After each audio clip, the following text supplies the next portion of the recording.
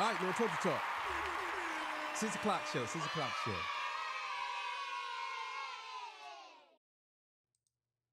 Know what it is, man. I'm back, baby. I'm back, baby. I'm back. Look, man. Thank y'all for still rocking with me. I love y'all. Thank y'all for being here with me. This is the 6 o'clock show. You know what I'm saying? So look, we're going to get into this. Pharrell did an interview talking about Drake, and he said some things about the jewelry and all these things. So we're going to talk about that. Before I get into that, gotta get my legendary spiel. This is Torch Talk. If you like the content, please subscribe. And if you're new here, let me work for your subscription today. All the beautiful, sexy ladies, put one in the chat. All the fellas, y'all know where to find the ones that just don't harass them. I don't sell no merch, but I do have content absolutely free. But if you want to leave a donation, links on the screen right here. Cash App, PayPal's in the description. They call me the Hidden Gem. I went from 1,300 subscribers to over 12,000 and counting. And let me know where you're from. You know what I'm saying? So let's get to it, man. We're going to get right to it, man. We're going to get this thing out the way. And we're going to get right to it. Let's go. All right, so let's get it, man. Fantastic hip hop. You know what it is. Let's go, man. We're going to get to this clip. You know what I'm saying? Let's go. Now, Drake just can't stay out of controversy recently, as day after day, it seems like between his own declining reputation and status as a rapper to him and his actions finally being addressed by a lot of big names in hip-hop culture. All in all, Drake is finally getting his full reckoning in a lot of ways for not just everything that went down between him and Kendrick Lamar, for all the antics and tricks he tried to pull to take some sort of victory in that beef alone, but also for all the other sneak dissing and instigating he has been doing to other artists for the past few years on albums like Her Laws, For All the Dogs, and throughout a ton of his features, and now most recently. Drake's been officially addressed by someone who, while not being directly engaged in conflict with him, still has been one of the most pivotal names in Drake's career in terms of determining where this spiral has been on started and where it's eventually going to end in none other than Pharrell Williams. Now, I will say this about Pharrell, right? Pharrell don't really get into a bunch of different things with people. You don't really hear too much about Pharrell. You know what I'm saying? You don't really hear too many things about him when it comes to controversy and all types of things. I mean, at one time I remember he wore that big ass hat. That was about it. But other than that, you don't really see him saying anything or doing stuff that people would like be like, I don't know about this. I mean, he might dress a little, weird, but I guess that's his fashion sense. I don't know. Some people dress weird. You know what I mean? Some people say I dress weird. I don't dress weird, but sometimes I do wear stuff on my head, and that's what the people say. But either way, man, Pharrell, I kind of admire Pharrell on him being a producer. He always had a different way of going about things. But him and Drake, I never seen that one coming. You know what I'm saying? That him and Drake had a beef, but who doesn't Drake have a beef with? You know what I'm saying? And now after years of not just the Kendrick beef, but years of Drake targeting Pharrell because of how bitter he was about the end result of his beef with Pusha T, Drake has finally got what he deserved from Pharrell. But before we get into this, be sure to subscribe and leave a like. It helps me out a ton. And so now with Drake, because Pharrell and Push were such close collaborators and friends, a few years ago it made him figure that he could start something back up or win some sort of ground back in this feud with Push by going after Pharrell, which of course at the core of this mission from Drake, the goal of this was really just to annoy Pharrell until he or Push broke and crashed out on him. And Drake's big attempt at making this happening was when Pharrell was auctioning up his chains for his non-profit, which is designed to give money to entrepreneurs. Which, when it comes to telling this story, this is a detail that's often lost in all of this situation but is so important. And as Pharrell put these chains up to help put investment back into other people that would hopefully change their lives, Drake went and bought these chains and then started a 2-year campaign where he would pop out wearing them and pretty much try to show the world and prove the point that he conquered Pharrell, Push, and everything they ever stood for. Now, I don't know about y'all, but I think sometimes Drake, he's one of those type of people who do things on purpose just so he can say he did it and smile in your face and laugh in your face. It's so disgusting to see the behavior that Drake does. It really is. And it's just one of those things where you can't respect it. You know what I'm saying? I know a lot of people say they respect it, and I got a video coming up talking about this whole DeMar DeRozan thing again. But this is a different take on it. And I think y'all going to appreciate that video. But yeah, man, this guy, he is one of those type of people that just, I feel like he just always in the way. He's always in the way. And even when someone is trying to do something good, he just seems like he has to be the guy in the room that just, I don't know, the child that pulled the food off the table at Thanksgiving. That's Drake. You know what I'm saying? And everybody's looking like, damn, we cooked all this food. It's like, that's Drake, man. That's Drake. And with this, we really saw this reach its climax during Drake's Jumbotron Poppin' video from the Her Loss era, where he was repping these chains in so many different shots, and made distinct points in the video to flash them directly to the camera so everyone knew that these are indeed the real and official pieces of jewelry Pharrell used to rock back in the 2000s. And ultimately, following these subliminals that were pushed through visuals, Drake made the situation even messier when he sent Travis Scott a last-minute verse for Utopia for the song Meltdown, and straight up dissed Pharrell and Push on this album as he rapped about buying Pharrell's chains, and then he made a claim that after showing them off, he didn't just do anything with them, but he melted them down. And as Pharrell was literally a featured producer. See what I mean? Like stuff like that. I don't understand you Drake fans, man. I really don't. I don't understand you Drake fans. Y'all just do a lot of corny stuff to me. Like real corny. I don't understand. I just don't understand how y'all support this guy when y'all know that he's just a cornball. Like he's a real live cornball. Like if there was a big piece of corn that was rolled up into a ball, that'd be Drake. You know what I'm saying? That'd be Drake. He's a big corn ball. That's what he is. It's unbelievable. On Travis's Utopia album. This definitely made things complicated, but now fast forward to this year and all of this came full circle is when Kendrick Lamar released his first full-on Drake diss track, Euphoria. He called out Drake for the strange way he has been taunting Pharrell over and over again after his beef with Pusha T, and then pretty much told Drake that he shouldn't come at Pharrell anymore because he is inheriting the beef for him. And now even with this warning, Drake did not stop taunting Pharrell, as on his supposed-to-be career-ending diss for Kendrick Family Matters, which of course flopped. Drake mentioned him here again and sent out a jab that the entire world was watching to see, which was when Drake told Kendrick that if he wanted to take over the beef for Pharrell, Kendrick would have to go himself and get Pharrell's legacy out of Drake's house. And now while these bars were responding directly to what Kendrick said, in the Family Matters video, we see one of Drake's OVO members rocking the same chains from Pharrell that Drake rocked back in the Jumbotron Poppin' video, and then also with even more chains that belonged to Pharrell on him this time, and this was seemingly another visual jab. It's like, come on, bro. It's like, I don't know, man. I'm not one of those people that condone violence. I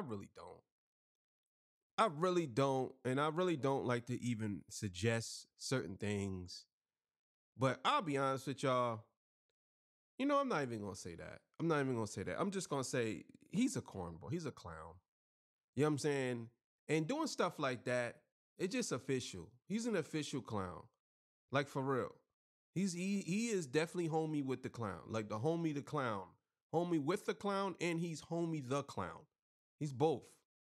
It's unbelievable. That was thrown at Pharrell to try and insult him, his legacy, and Pusha T, while also, of course, insulting Kendrick at the same time. And now, after Pharrell quietly responded to Drake this summer with a song from the Despicable Me 4 soundtrack where he silently just reminded Drake of the fact that despite all of his efforts to try and make him snap, that he is the one sitting back and watching Drake's career now implode because of his own failure throughout his entire beef with Kendrick and through all of the other poor choices he made in his career over the past few years. And now, as in this time where everyone was coming at Drake, Pharrell was just too involved with big brand partnerships between his role in doing the soundtrack for Despicable Me 4, doing his own Lego movie about his life, and designing for Louis Vuitton to drag down everything he was working for to get involved in such a messy beef with Drake. Because at the end of the day, when you look at the type of brands that Pharrell was working with, his deals with companies like Lego or Illumination just would have folded. Because no family brand wants to be anywhere near the types of names that Drake was being called. Now that he has completed all of those quests and he has been named as the Designer of the Year from GQ, Pharrell's year of just pushing the boundaries for what someone in the hip-hop space can do is now officially over. And as Pharrell is wrapping things up right now and recapping his year, he sat down in this interview with GQ and answered some questions about the current state of his career and things going on around his name. Yeah, he got a lot going on, Pharrell. I didn't even know all this stuff. I'm glad I'm watching this because I didn't know that he had all these deals going on. I didn't know they had a Lego movie about his life. That's kind of interesting. You know what I'm saying? I didn't know that. But we'll see what happens, man. I mean, to me, it's kind of like I sit back and I watch Pharrell and I watched him from the clips and I watched how he grew as a producer and then he went into a solo act and him even with the Neptunes. Like a lot of y'all, man, the Neptunes albums are fire. And I know a lot of y'all probably don't even know. A lot of y'all probably never heard. But go listen to those albums, man. Like, their albums are fire. You know what I'm saying? But I think that Drake is one of those type of people who like to pick on people who he think that he could beat. You know what I'm saying? In any capacity. I mean, he comes at everybody, but for the most part, people like Pharrell, Pharrell just looks like he ain't into that type of behavior, and Drake just feel like he has to try to be the biggest guy in the room. He's such a clown. And for the first time, he has finally addressed everything that has been going on between him and Drake, and with the answers he has given, Drake is probably crashing out and fuming hearing this, because after an in-depth conversation between Pharrell and GQ, where he is providing such deep answers about all of his interests and creative endeavors, Pharrell got asked, 2 years ago you founded an online auction platform. To launch it, you got all of your iconic custom jewelry stuff from, let's call it your hubris era, out of storage and sold it. What's that stuff weighing on you? Which first off, Pharrell answered to this, I didn't realize. You never realize how much all the stuff you have weighs on you, but it does. You don't know it until you get rid of it. The muscles in my back now, they work without straining. When you let that go, man, you feel so free. It doesn't mean it doesn't exist in the world, it's still there. And whatever happens to them, happens to them. Which first off from this, Pharrell is already showing that he doesn't really care about these chains at all. And then from here, the conversation shifts as the interviewer says, in this case, Drake buys a bunch of it, which then all Pharrell says back is, sure. And then following up on this, the journalist asks, how and when did you find out he was the buyer, and were you like, is this for, and before the journalist can even finish what he is saying? Pharrell butts in saying no, because I think beyond all of the ongoings, at the heart of it all, he is a fan of music. He is a fan of the history of what it is, and I happen to be a part of that, and those artifacts are a part of it. So pretty much what Pharrell is doing. Man, that was a hard underhanded slap, Pharrell. I see what you did there. Told him, you call him a fan, and he's a fan of music, and basically saying he's a fan of what I do, because look, he got what I had. I mean, I know it's a little bit deeper than that, but I mean, come on, bro. That was pretty good, Pharrell. I gotta give you that one. Here now is calling Drake a fanboy and is not even getting into the mud of the issues, which is a clear power move on his end to disarm any strength that he had left. And then from here, the interviewer asks again, so when you found out he bought them, you were like, cool? Which then Pharrell simply responds, yeah. And then ultimately the interviewer asks, and then when he was rapping about melting the jewelry down and saying, come get his legacy out my house and all that stuff, how did that strike you? To which Pharrell says, it didn't.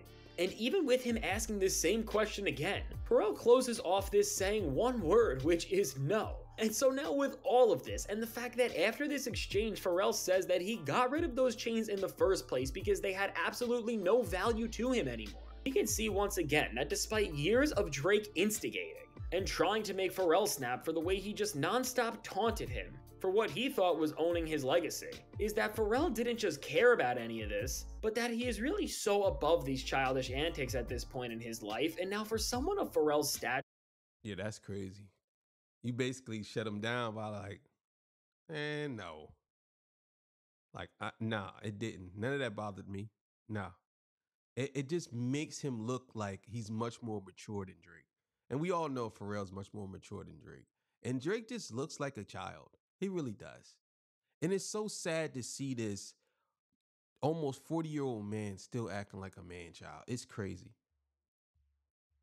Who has shown that he is one of the most professional and respectable people working in the music business today, this makes complete and total sense that Drake flaunting the chains that he got rid of in the first place, and Drake saying that he melted them down did not faze him once, because to reach the point of success Pharrell is at, he obviously has the maturity and discipline to let things go that in the grand picture of it all, don't really matter or advance his creative goals forward. Which also on top of the fact that Drake didn't actually melt Pharrell's chains. This is why in this interview, you can tell that what Pharrell is saying here isn't even him lying, trying to throw off Drake, or just speaking in a manner that's trying to troll him. But he is really just talking his truth here and letting Drake know that all of his disses on him were pathetic, and that for actual grown men who live lives that he is jealous of and who get in rooms that he will never because he lacks the maturity and discipline to, that he is just above all of these antics. And after so long of I 100% agree with that. You can't, you have to be, people got to understand, there's people with money, then there's people with respect, there's people with power. You don't necessarily have to have a lot of power, but if you have respect, some power comes with that. If you have money, money doesn't necessarily mean you have a lot of power or a lot of respect. You could just have a lot of money. There's a lot of people with money, but they have no power and no respect. I think Pharrell, he has money. He has a lot of respect. I don't know how much power he has, but he has a lot of respect. And that respect gets him into a lot of rooms that Drake could never get into. Drake could never get into some of these rooms because of his behavior, of him being who he is. He don't have a lot of respect when it comes to being a man, because people look at him and he's like, Drake really still believes he's in high school. His mannerisms, when I seen that video of him at the basketball game, he just has mannerisms of a teenager. He's still doing things that a child would do, or a young kid would do, standing on the sidelines, looking like he mean mugging, like you going to do something to somebody. Just stupid. You know what I'm saying? But yeah, Pharrell, I believe he has that respect, and that's why he gets in those rooms. Drake trying to build this grand moment between him and Pharrell. Having the payoff to it just be Pharrell telling us that he doesn't care about any of it and that he sold these chains for a reason is absolutely hilarious, and is really just adding another L to Drake's resume. Because we are seeing another attempt at him instigating and escalating conflict just fall flat on his face and only make him look worse. So all in all, as Drake is being handed yet another L by Pharrell, and joining the likes of someone like Kendrick Lamar, just absolutely making him look like a child within a print interview, which the fact that beyond music now Drake is getting humiliated in magazines is just hilarious. But all in all with this, hopefully Pharrell making Drake look this pathetic in such a professional space finally makes the message reach his head that Drake just has to grow up. And so now with all that said, let me know. What do you think of how Pharrell responded to Drake's years of taunting, and do you think this was the best response he could have had? Well, I can't wait to hear what you have to say, and while you're at it, be sure to leave a like and subscribe. It helps me out a ton. And now, if you... Alright, make sure y'all go follow Fantastic Hip Hop. Yeah, it's crazy how a lot of people sit around and don't really call Drake out on a lot of these things. That's why I'm glad for channels like mine, Fantastic Hip Hop, a bunch of other channels who actually call him out on the things that he do. You know what I'm saying?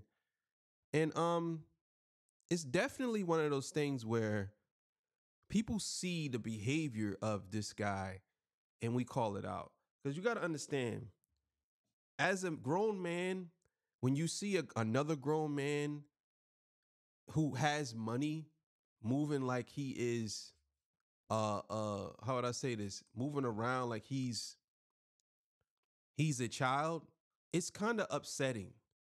Because you say to yourself, you always say to yourself, well, if I had that type of money, would I be doing that? Would I be moving like that?